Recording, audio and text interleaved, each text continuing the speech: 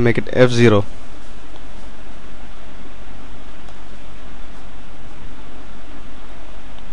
F0. Let me put F0. Let me see it in binary. What do you get? 1 1 1 1 0 0 0 0. So can you guess the output here? It would be 1 1 1 1. The remaining bits would be 0 0 0 0. I think you got the point. What if you want to make RB7 and RB6 go high? Let's check it out here. It's 1 1 0 0 0 0 0 0. Let's convert into hex. It's C0. So if you put C0 here, only RB7 and RB6 would glow. But my objective is to make all the LEDs glow. So it will be FF. Then I have to give a delay time. It has to maintain FF state for some time for the human eye to notice. Delay, and this ID has a cool feature called auto suggestion. Just press Control and space button.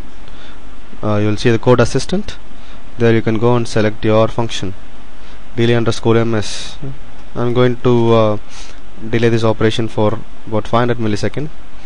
That's exactly half a second. And port B, and again I'm making the port B go low, 0x00. Again maintaining that low state for another 500 millisecond. I'll just copy paste.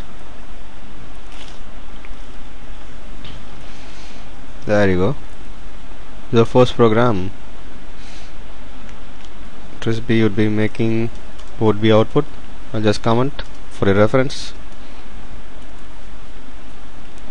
Make port B high.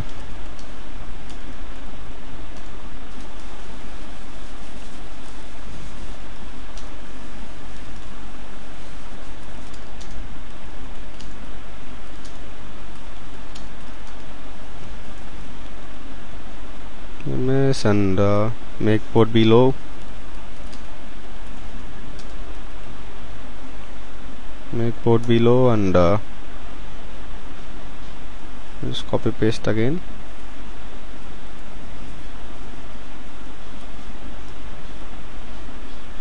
Alright, now code is done. Now let's see how to compile the code or build the code. The button that you see here, 2 gears meshing, this you can either click this or go to project, build. For easy use we'll use this button. The code is built. Here is a messages window. You'll see the code has compiled successfully. Now let me minimize all these things. Now let's go to the MikroC folder and see what's inside it. See, you see a lot of files generated. Some important file that you would like to use is the ASM file and hex file. Let me drag and drop both of these inside my editor. There you go, the ASM file. Let me explain you what the compiler does.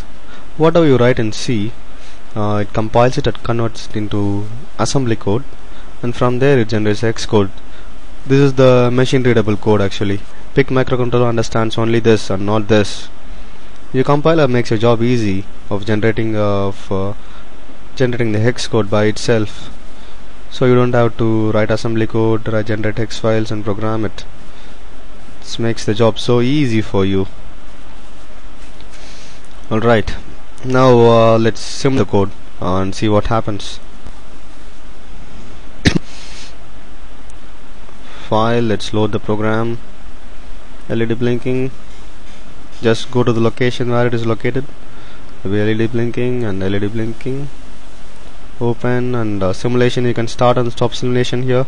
You can control the rate step by step and see what's going on in the registers. You can select as slow, normal, fast, extremely fast, ultimate, and the tools you have lots of options. You can simulate an 8 LED board, keypad matrix, lots of things. PC serial port terminal also you have, oscilloscope. Go to rate, extremely fast. We'll start the simulation. what you see here is all the port has gone high, but why it is not going low? The problem here is the simulator is pretty slow, and also it doesn't understand the user defined functions that you gave here. For example, delay underscore ms is a user defined function. We are giving the delay. If you want to want the LED to blink, you have to rather use the delays that is inbuilt in the compiler. So press D control space, all the things that you see here, delay underscore 1 US and the rest up to 1 second. These are the inbuilt delays, but if you use inbuilt delays in the real world code, it will have some problems working. So better use the user defined delays while in the real world, and the inbuilt delays while simulating the program. Let me repeat that again. Use the user defined delays in the real world, that is what the code that you burn into the microcontroller, and the inbuilt delays while programming. So let me compile it again. Successful. Go to simulator ID, simulation, you stop it and you clear the memory. Go to load, LED blinking, open, simulation, start. There you go, you see.